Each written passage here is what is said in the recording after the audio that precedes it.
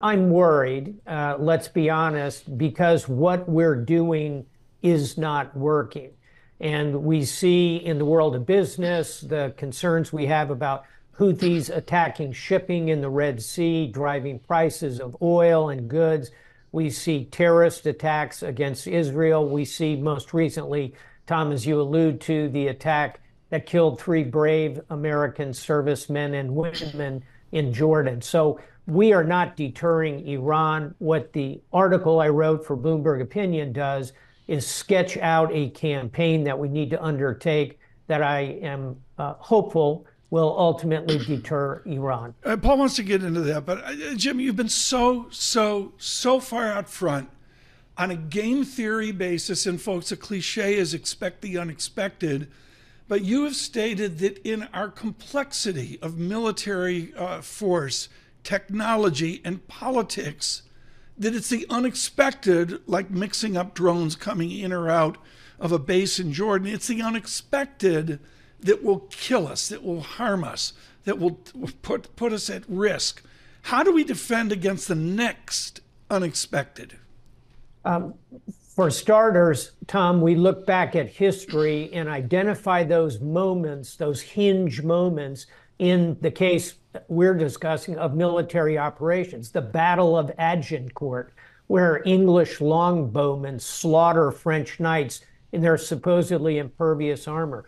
Pearl Harbor, where we are stunned by a Japanese surprise attack. We look at those hinge moments when airplanes, radar, came on the scene and changed everything. We are in that moment now, and we're talking about the Middle East, but I would argue equally so what's happening on the battlefields of Ukraine. So A Connecticut Yankee in King Arthur's Court is a book about innovation and leading through these kind of pivot moments.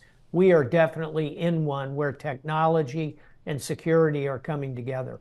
Admiral, I want to go right to your Bloomberg Opinion piece yesterday because it had such an impact. I'm sure it had quite the impact in Washington, at the Pentagon, at the White House. But basically, the summary is, from your opinion piece, a deadly drone attack that cost American lives requires a swift, precise, and meaningful military response. Could you summarize what type of response you think this attack warrants?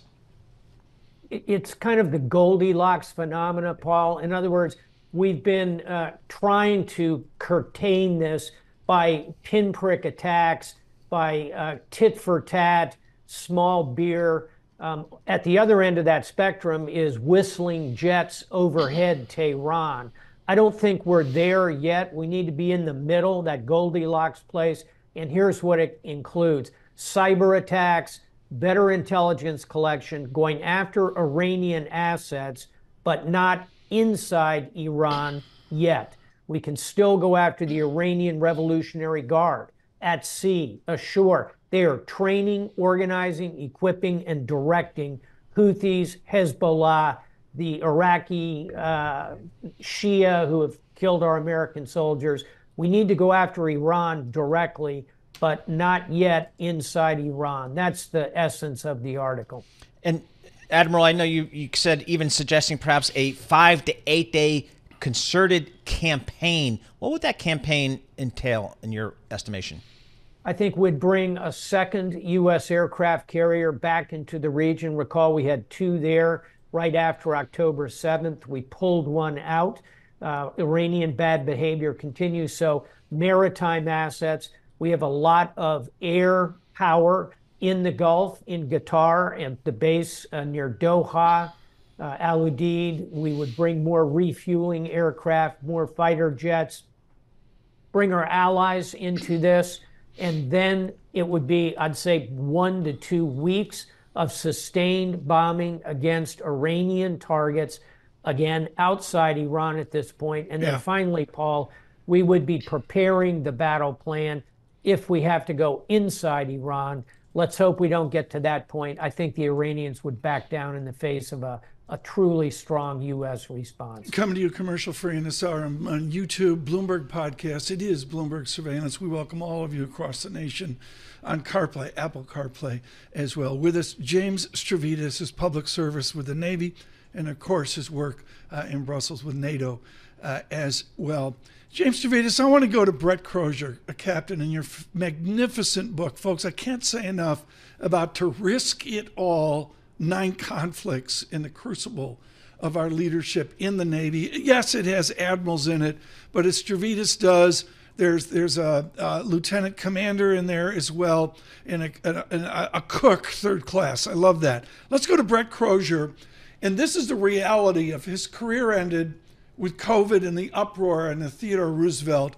But tell us about Brett Crozier as a kind of preparation, James Stavridis, that we need if we're going to take on Iran. Brett Crozier, fighter pilot, also a superb targeteer. He worked for me as a captain, selecting the targets we struck in Libya. So a consummate combat pilot and operator, also a terrific leader. He, unfortunately, and with bad luck, became the captain of an aircraft carrier at the very beginning of COVID. He sacrificed his career to protect his crew.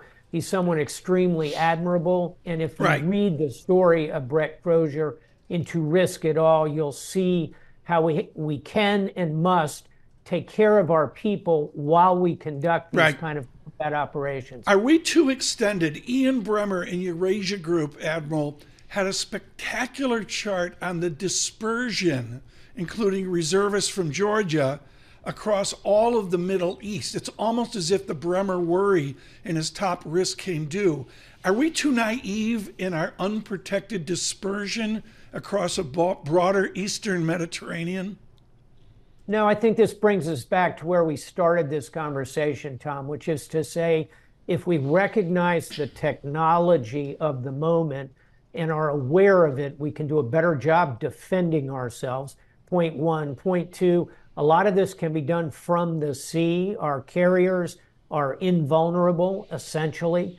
And point three, we can fuse together the work with our allies, partners, and friends in the region. So we're not alone and afraid out there. We are with allies, partners, and friends. We need to leverage that in a better fashion. Admiral, again, I'm just going to reference your opinion piece from yesterday. And again, you can read it on the Bloomberg terminal, certainly, and you can go to bloombergopinion.com/opinion, bloomberg.com/opinion to find it on the website. Do you believe, Admiral, that some of the steps and policies you laid out in your opinion piece, does that have a welcome reception with this administration, with Congress? I think it will. And as usual with any issue in today's America, there'll be plenty of folks who are advocating very radical, go downtown Tehran tonight kind of strikes. I think that's premature. We might get there. Let's hope not. On the other side, there will be those who say, just pull out of the Middle East, let all of that just fall apart. I think what I've laid out is something in the middle that makes sense, that will avoid a wide regional war, but will cause Iran to back down. Okay, Admiral, we're running out of time here in a bit. I want you to sell right now to this nation, and everybody's listening, the one guy in Congress that actually probably can talk about this and calm down the Let's Bomb Tehran crew. And that's the senator from Rhode Island, Jack Reed. How important is Jack Reed in this debate?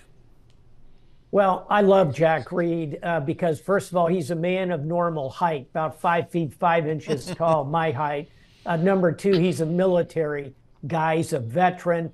He went to West Point. I'll forgive him that. He is at the top of the list, Tom. You're absolutely correct in his strategic vision, his understanding of the balance we need to strike here. And I think the more we listen to the Jack Reeds of the Congress, the better our chances are of steering through these rough waters.